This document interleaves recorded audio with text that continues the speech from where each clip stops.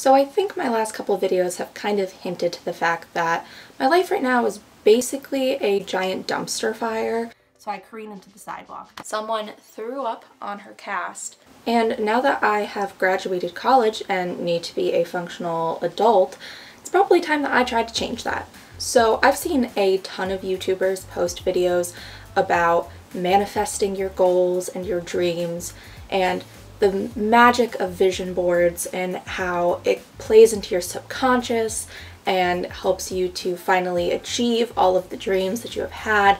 And it sounds like a load of bullshit, so naturally I'm gonna try it. So that's what this video is gonna be. I'm going to sit here and make a vision board and see if it makes my life any less miserable.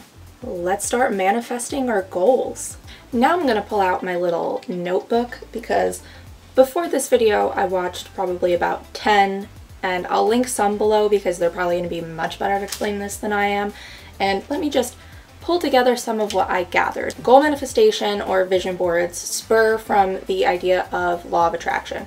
So the basic idea of this is that when you surround yourself with subconscious images, your brain starts to pick up on them and then starts to incorporate habits and sort of lifestyle changes that strive towards meeting those goals and those things that you see every day. So by creating a vision board, you're kind of telling your brain like, hey brain, these are the things I want, make this shit happen for me, without me actually realizing that I'm making this shit happen for me. Some of the other things that I gathered from my various amounts of research is that you want to use more images than words. So you could print out like key phrases like travel or like eating healthy, but you want to mainly stick to visuals and pictures because those more readily enter into your subconscious. Another thing that is important is the placement of where you want to stick your vision board. So the idea is that you want to stick it in some place that has like positive vibes for you, not some place where you're always like stressed or freaked out. And also you want to put it somewhere where you're basically going to see it every day, because the more often that you see the vision board, I guess the more likely you are to start incorporating habits that make you strive towards the goals within your vision board. One last thing that you should want to do is, rather than focusing on sort of pictures of specific people that you want to strive towards or specific ideals that you want to have, you want to stick to more feelings and emotional responses to what your goals will give you. So basically, instead of like posting 900 pictures of Alexis Ren because she's hot as shit on your vision board, you're going to want to put in words like confidence and strength and healthy, things like that, things that you can sort of strive towards and that will give you internal pleasure and satisfaction rather than external pleasure and satisfaction. So yesterday I went to Target and like the universe was sending me a sign. There was this beautiful little magnetic whiteboard almost on sale, and I was like, you know what, fuck it, I'm gonna buy it and we're gonna see if any of this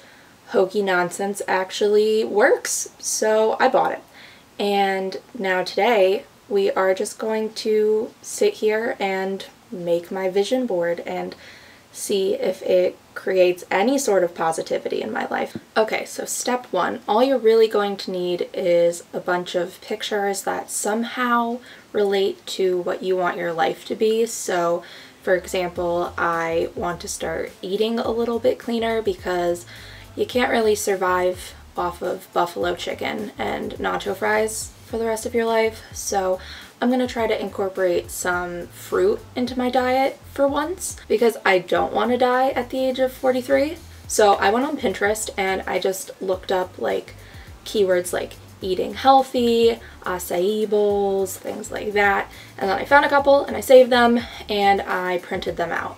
Another big one, for example, is that I want to start traveling more. So I looked up like travel destinations, and my #1 bucket list place to visit is Spain. So I looked up Spain and I found some beautiful pictures of that, saved those, printed them out. We're good to go.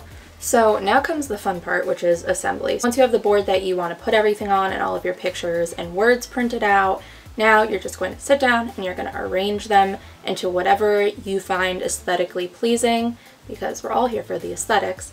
and then you are just basically going to attach it all. Now let me just give you a look at what my final vision board ended up looking like. So now that your vision board is fully assembled, now you just got to find a place to put it where you're probably going to see it every day.